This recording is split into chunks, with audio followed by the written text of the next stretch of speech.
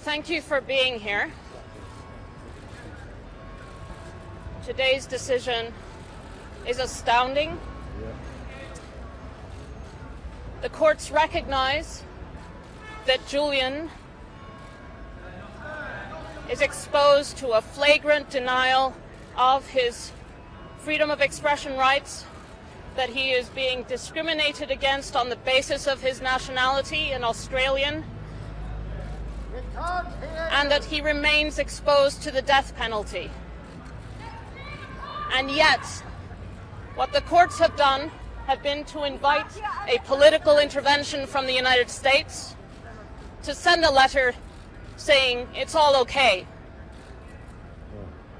I find this astounding.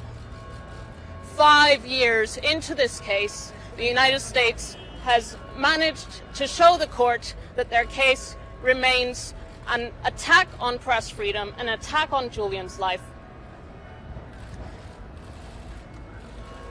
What the courts haven't agreed to look at is the evidence that the United States has plotted to assassinate Julian, to kidnap him.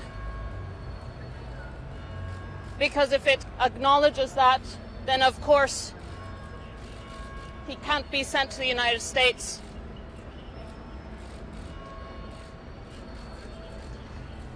Julian is a political prisoner. He is a journalist, and he is being persecuted because he exposed the true cost of war in human lives. This case is a retribution. It is a signal to all of you that if you expose the interests that are driving war, they will come after you. They will put you in prison and they will try to kill you. Julian is just a few days away from the 5th anniversary of his arrest and imprisonment in Belmarsh prison.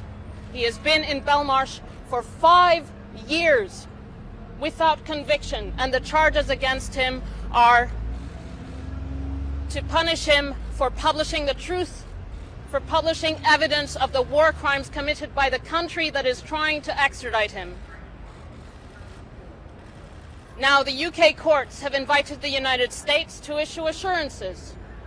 The Biden administration should not issue assurances. They should drop this shameful case that should never have been brought. Julian should never have been imprisoned for a single day. This is a shame on every democracy. Julian is a political prisoner. He is a publisher, and he is being published for expressing his political opinion, for expressing freedom of the press in its purest form. Free Julian. I ask everyone to rally behind him and call for his freedom, call for the Biden administration to drop the case and support House Resolution 934 before the U.S. Congress to drop this case. Thank you.